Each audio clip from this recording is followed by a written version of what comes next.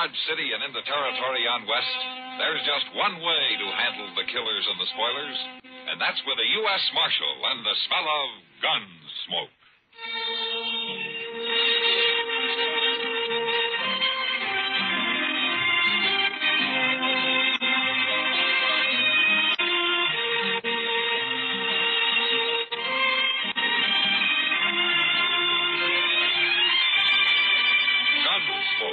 Starring William Conrad, the story of the violence that moved west with young America, and the story of a man who moved with it.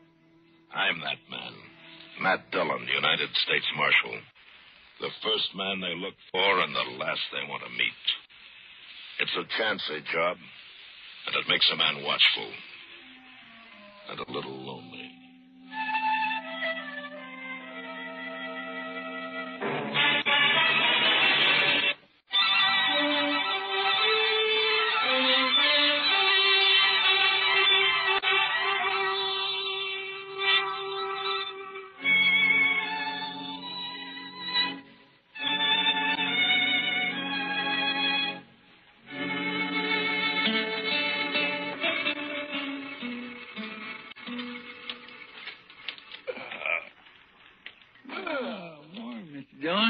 Morning, Chester. The biscuits be done directly. Oh, is the coffee made? That's what I need. It's boiling. I didn't make much, though. Thought I'd better save her water, seeing how we made dry camp. Oh, how come you woke up so early this morning?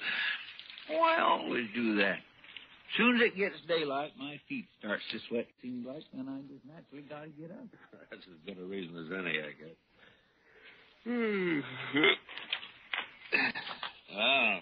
Looks like we got company. What? Where? No, right over there, heading straight for us.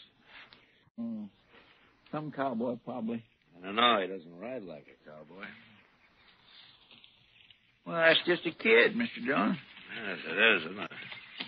Sure does need a haircut. Well, I declare it's a girl. What could she be doing on here? Carrying a rifle, too. Morning, miss. You want to get out and have some coffee with us? Who are you, mister? I'm a U.S. Marshal out of Dodge, ma'am. Oh, a U.S. Marshal? Oh, that's good. It is? Why? Well, I need help, Marshal. My daddy's awful sick. Oh, what's he sick with? It's his leg, Marshal. A horse threw him and his saddle both in the corral, and then it stepped on his foot.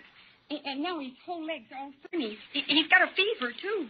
My, Mr. Young, that sounds like... Yeah, I know, Chester. Tell me, miss, when the horse stepped on him, did it cut his foot? Did it break the skin anywhere?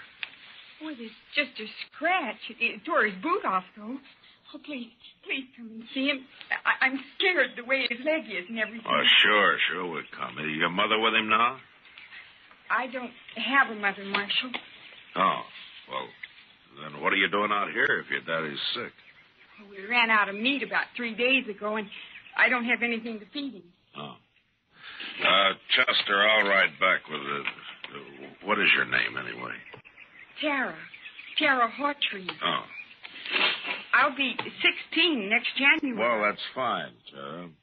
Chester, we'll go back to the Hawtree place, and you scout around for some meat, huh? All right, And if you don't find any antelope, shoot the first calf you see. Anybody's calf. I'll do it, Mr. Dillon.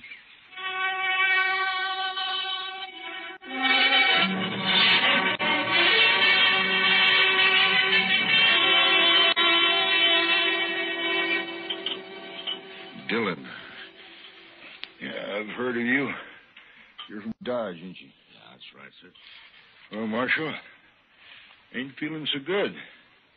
My foot don't hurt me no more, but my leg is all sort of, well, it ain't pretty. Oh, Daddy. I don't know much about these things, Mr. Hawtree, but maybe I better take a look at it anyway. Sure, Marshal. There she is. Yeah, all right, she can cover it up. I was in the war, Marshal. I know what gangrene is. Guess you do, too. Yeah. Well, the first thing, Mr. Hawtree, a friend of mine's out getting you some meat, and then we'll load you into your wagon. Oh, Ben took the wagon. What? Ben Warling. He took the wagon when Daddy got hurt. said he'd find a doctor and bring him back. Well, who's Ben Walling? He's been sort of working here, Marshal. I should have run him off long ago. That's what. Well, where is he? Where'd he take the wagon? Was he going to find a doctor around here anyway? The closest doctor's in Dodge I know of. But I couldn't get to him anyway. Tell me, Mr. Hawtrey, when did this happen? About 6 days ago, Marshal. Ben left the day after. No. Well, you think he's coming back? He come back here, and me not able to get around. I don't know what I'll do. I ought to take a bullwhip to him. A bullwhip. Now, take it easy, Mr. Hawtrey. Take it easy. Now, he won't cause any trouble, so don't you get all worked up about it. Tara, let's let him get some rest, huh? All right, sir. Now, we'll have some food for you real soon, Mr. Hawtrey. I ain't very hungry. Tara, what's he so riled up about this Ben Walling for? What's between them? Oh, it's nothing, Marshal. Daddy's sick, and that's all. Oh? Look, Tara, you trust me, don't you? Daddy hates Ben because Ben likes me. Oh, I see. He even wanted to marry me. He said he would. How do you feel about Ben? Do you like him? Well, it's time I had a man and all that, but I'm afraid of Ben, Marshal. It's like there's something wrong with him. He's always sneaking around when you don't expect him. It makes me uneasy like. Marshal? Yeah. I'm awful glad you're here.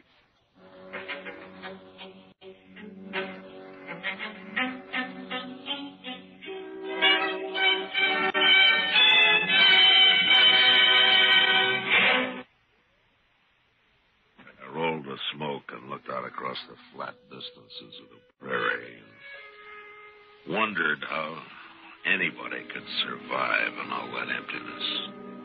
Hawtrey lying on his bed back there in the house, he wouldn't survive. The prairie had got to him, all right. And Tara, what could she do out here in this endless land of grass? Well, I was glad to get my mind off it when Chester rode in with an antelope across his saddle. We hung it on the corral and dressed it and took a hind quarter into Tara, and we went back outside and sat out on the porch. It's bad, ain't it, Mr. Dillon? Yeah, it's blood poisoning, Chester. As soon as it reaches his heart, he's done for. Ain't there no way to stop it? Yeah, sure there is. Cut his leg off. It's too bad Doc ain't here. Yeah. But would that stop it, Mr. Dillon, cutting his leg off? I don't know, Chester. I don't know. Maybe it's too late anyway. Well, I sure do wish we could do something for him. I don't take to sitting around just waiting for a man to die. Nobody does. It ain't right somehow, that poor fella. And Tara, why, Mr. Dillon, that girl will go crazy out here all alone. All right, Chester. What do you want me to do about it? I'm not a doctor. Now just shut up. Well, Mr. Dillon, you could do it. Mr. Dillon, I know you could. Do what? Be a doctor. Long enough to save Mr. Hawtrey's life, anyway. Oh, well, you out of your head. No, sir. And what are you talking like that for? The most I ever did was doctor a horse for the colic. That's fine training for this, isn't it? I know. But I couldn't do it. I just plain don't have the spirit, but you do. Mr. Dillon, you wouldn't never just stand by and let a man die.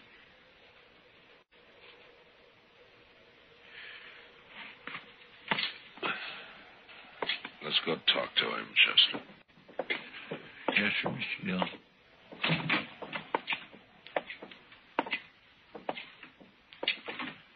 Daddy's fever's worse, Marshal. I'm going to get some more water. Well, Mr. Hawtrey, how do you feel? I don't feel much, Marshal. Outside burning up. I've been trying to tell Tara that I can't last long with blood poisoning, and she just got to figure on it. That's what I came in to talk to you about.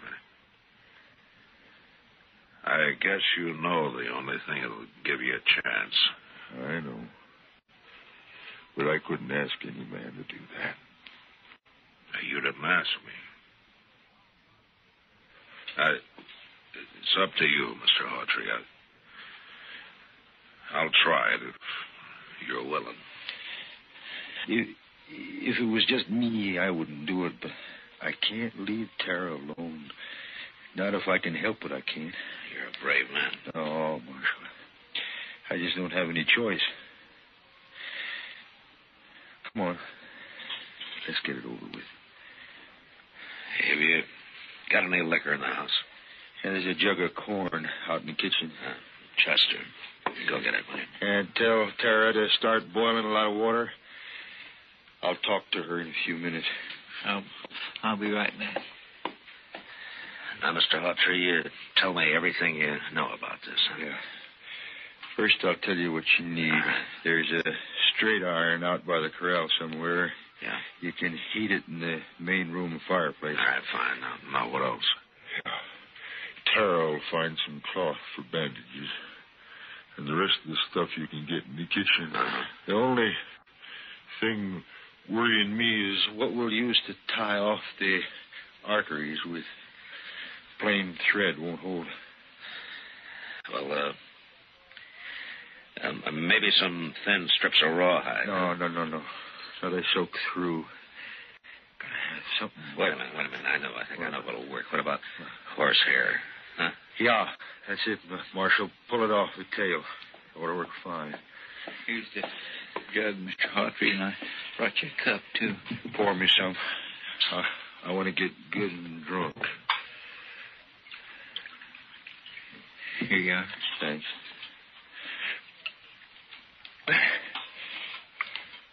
Mr. Hawtrey, you better have your talk with Tara before that stuff takes hold, huh? Ask her to come in, will you? Yeah. Oh, Marshal. Yeah? I'll try to make it easy for you.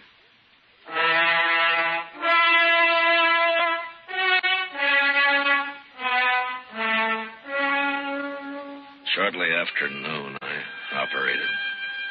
Whether it was the corn whiskey or his own hard courage, I don't know, but Hawtrey never whimpered.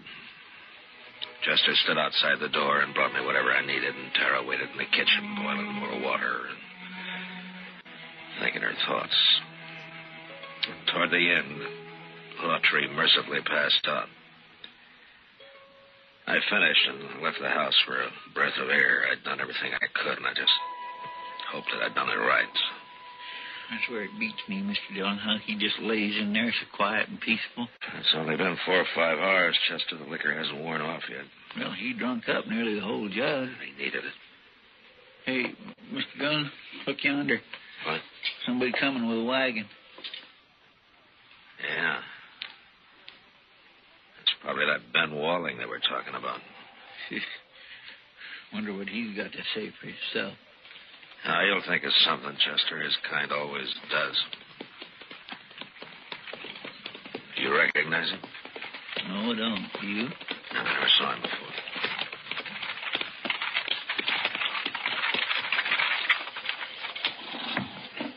Hey, what are you doing here? You Ben Walling? How'd you know? You've been away a long time, Ben. Where you been? Who are you anyway, mister? The U.S. Marshal. I went to fetch a doctor. Anything wrong in that? No, not at all. Where is he? Well, first night, them horses run away. I've been chasing them ever since. Didn't catch them till this morning. I see. How's old Hawtrey? I was kind of worried about that foot. Looked to me like it might have poison in it. It did. I mean, it did. I took his leg off about noon today. You what? How'd you know what to do? You might have killed him. Somebody had to do it, Ben. It's a sure thing Tara couldn't. Blaming me, ain't you? I done everything I could. It ain't my fault them blasted horses run off. Hawtree's pretty sick, Ben. Well, Marshal, you can leave now. I'll handle everything here. We'll leave as soon as Hawtree's able to take care of himself again. Stay as long as you like. I don't care.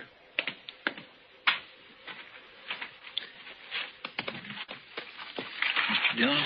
Yeah. I think that cussed Ben's a no good liar. You see that saddle over there, Chester? Yeah, well, that belongs to Mr. Hawtree. Yeah, I know. I looked at it this noon. Somebody cut the cinch strap on it. But no wonder that bronc bucked him and the saddle off both. Do you think Tara did it? It was Ben, wasn't it? You figured the old man would get hurt, maybe killed. But why? So he'd have a free hand with Tara. That miserable low-down... Mr. Dillon, let me rest him. No, not yet, Chester. There's plenty of time. All right. I'll wait.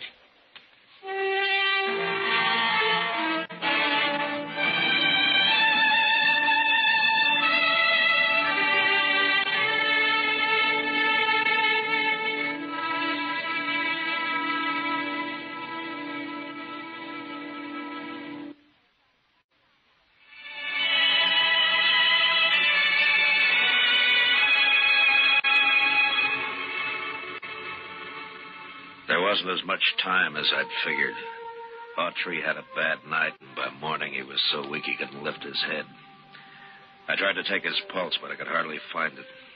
Maybe I'd operated too late. Maybe the poison had already moved up into his body. I didn't know. I had no way of knowing. Want some more coffee, Mr. Dillon? What? Oh, yeah, Chester. Fill it up, will you, please? That poor Tara just won't eat nothing at all. Just sits there by his bed. Ain't slept a wink, I know. Well, it's her father, Chester. He's all she's got. Marshal. Huh? Please come. Yeah, what is it, Tara? Daddy wants you, and I think he... Come on, Chester. Yes.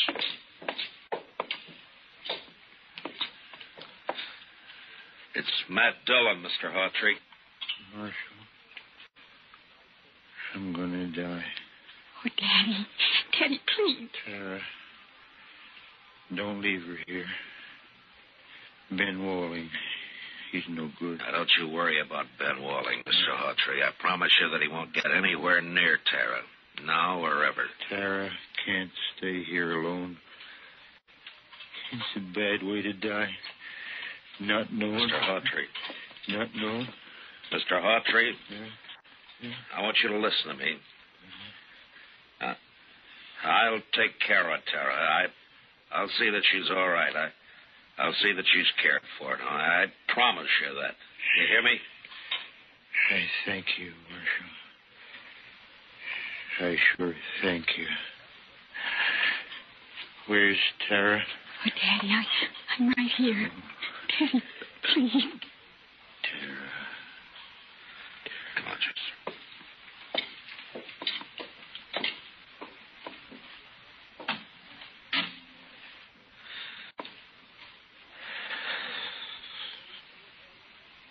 Daddy.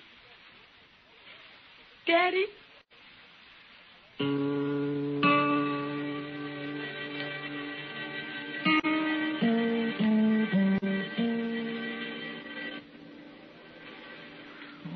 I wish Tara'd come out of that house. I don't like it. Her in there and just breaking her heart. Give her a little time, Chester. She'll be all right. Don't move a finger, either one of you. You're mighty careless with that rifle. Don't get smart with me, Marshal. I know what I'm doing. And what would that be? I heard you in there. Promised to take Tara away. I was right by the window. I heard it all. You got a curious way of courting the girl, Ben, trying to kill her father. Yeah, and I saw you yesterday looking at that saddle. But I didn't kill him, Marshal. You did. That's a lie, Ben Walling, and Oh, you you know it. shut up. I won't shut up. We just got here sooner. Mr. Dillon would have saved him, that's Well, all. too bad you got here at all, because you're going to die for it, both of you. Put the gun down, Ben. You're under arrest for attempted murder. Stay right where you are, Marshal. You know, I got an idea you smell powder before, Ben, and that you're afraid of it. I got an idea that's why you tried to get Hawtree like you did instead of facing him. Stop right there. And right now you wish you didn't have that rifle at all, don't you, Ben? Because No. I might have to shoot you for it. No, don't, Marshal. Give me that.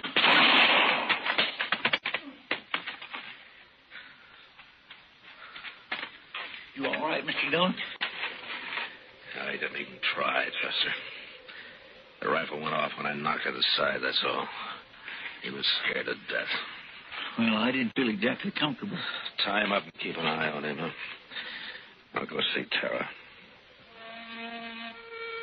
Late that evening, we buried Hawtree out on the prairie, out in back of the little homestead that would die now, too, and fall apart without him. The next morning, we loaded up everything we could get into the wagon, and with Tara beside me, we started off for Dodge. Ben Walling never said a word. Chester led his horse, and they rode along ahead of us. I had plenty of time to tell Tara all about Dodge and how that there were some good people there and how we'd find her a home and a family. She just sat there, tight-lipped, didn't say much. She never once looked back.